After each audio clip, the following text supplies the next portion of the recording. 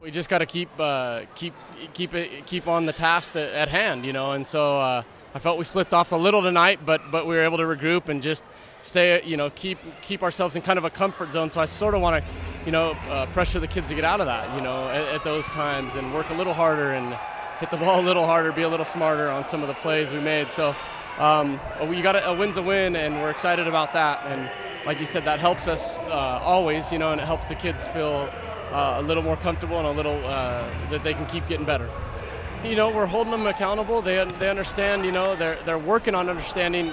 What they're doing each and every time. And I still think at times we can get better at that. Even just being in the moment. And a lot of times, I thought even tonight, I thought a lot of times we slipped off. So we've got to refocus.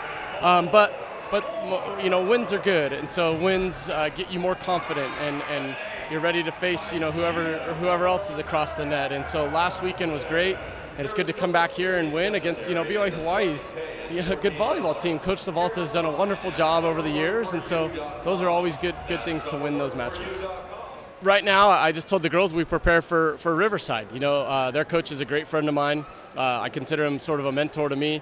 And so right now we prepare for Riverside. That's who we have to prepare for. So our practice tomorrow is for that. We've got to get better on some things that we didn't like here.